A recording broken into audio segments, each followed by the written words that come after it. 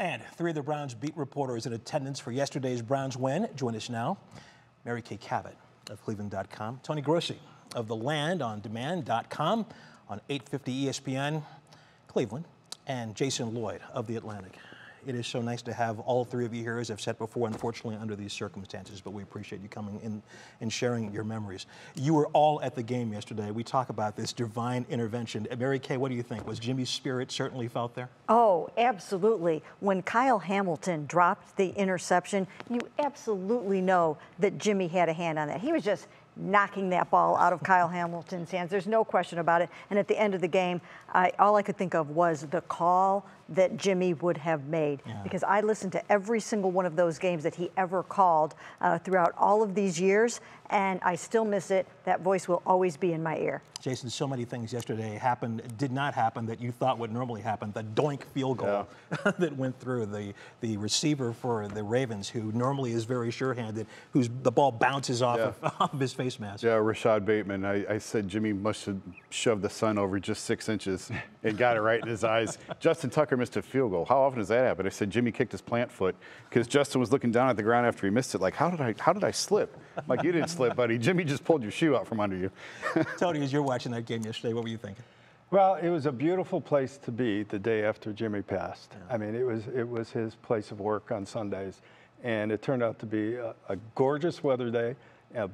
The Browns never played better this year, and what the Browns did in the pregame and during the game and living up to the moment was just special. And it was an emotional day, but it was beautiful.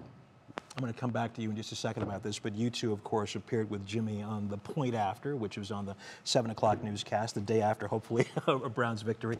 It looked every time like you were just having a blast with him. Is that a fair assessment? Yes, and the funny thing about it is Jimmy could have you laughing so hard right before the camera goes on and you're on set and you're on the air, and then you had to, like, stop laughing. And he was always great at that. He's such a professional, and I would be trying my best not to be laughing so hard on camera. So that was always a challenge. I would always try and get here early. Obviously, we'd do the 7, we'd get at the top. I'd try and get here 6:35, right when you guys went off, and we'd hold court back there in the corner. And a lot of people don't realize Jimmy was still a huge Boston sports fan. Like, he hit it well, but he was a big Celtics fan. And in my previous life, I covered the NBA for almost 10 years. So he would always ask me. He would always come in close and go, "Hey, let me ask you." And then that's when you knew the good stuff was coming. Hey, let me ask you. And he'd say, "Hey, what do you think about the new Celtics coach?" And when they won the championship, obviously, we had a moment at the Greenbrier, and I said, "You got one. You finally got one." And just telling Brown stories back there. When they do something, when the Browns could do some sort of nonsense, he would come in and go, "Ah!" And that was so Jimmy. Hey, let me ask you something. You didn't know where he was going there. Tony, you were the OG in terms of the Point After the program. Original Point After. The original Point After. And you two became very close. I can remember sitting back there, a big Brown story would break, and he would always say, "I got to call Tony." What made you guys so close?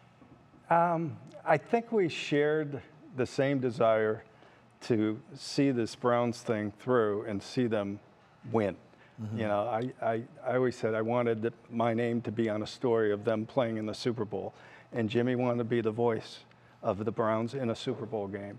And when you're so passionate about that, and there were so many lows covering this expansion team, I think we shared an understanding, you know, of just how tough it is to get through this era, knowing both of our careers were running short, you know, and my favorite times were on the road with him at restaurants on Saturday evening or after games. And I felt this last night after this beautiful day I talked about.